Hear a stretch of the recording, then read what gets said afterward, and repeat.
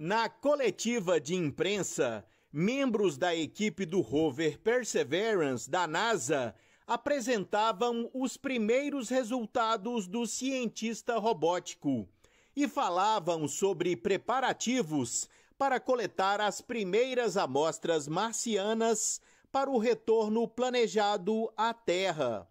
Um dos principais objetivos da missão do Perseverance a Marte é a astrobiologia, incluindo a busca por sinais de vida microbiana ancestral. O pequeno Ciência News estava lá no chat, tentando buscar novas informações para trazer para vocês. Após a exposição, foi aberto espaço para perguntas, um espaço geralmente ocupado por gigantes da mídia global, New York Times, CBS, mas de repente, uma surpresa. Ciência News on YouTube asks, what is the most exciting thing found by Perseverance to date?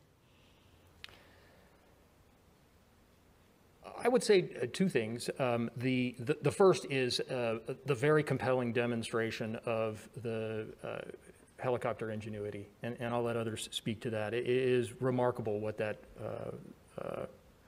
helicopter can do, and I think it's going to be, in the future, it will be transformative to have a helicopter element for science investigations.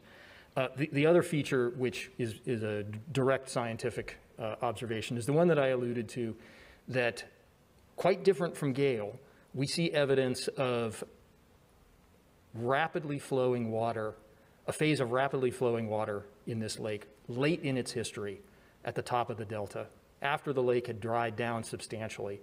And this fits into a larger picture of the way Mars may have evolved from a period when lakes were relatively common on the surface to a period that is younger when there were periodic outflow events.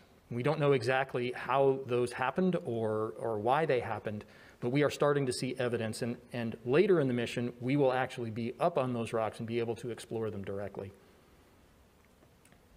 Okay. Você pode imaginar o quanto a gente fica feliz com uma experiência destas? Bem, serviu de aprendizado. Se você não